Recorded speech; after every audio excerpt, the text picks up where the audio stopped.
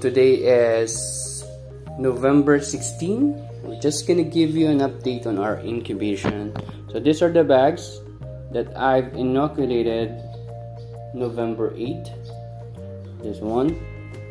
So as of today, so that's roughly around 8 days or 7 days. The mycelium is already here. It might be light, but that's the usual thing that's happened. It's gonna be light colored, but as it age, it's gonna turn whiter and whiter, especially for the white variety. So that's it. So let's check out other locations.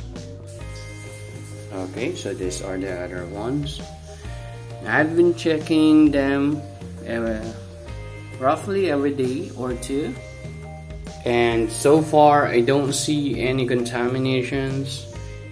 Well, I'm not sure about here because it's a bit dark on the inside.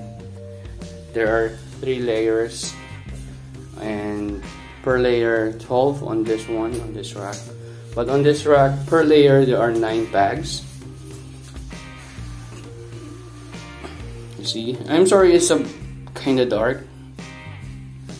Let me just try to open the door here. There, so it's a bit lighter now. So yeah, that's it. These are the bags that I have on the second floor. I still have 2 rocks of this on the first floor, so let's just get onto this. Give me a minute. Okay, so we're here on the first floor. So the mycelium is around here,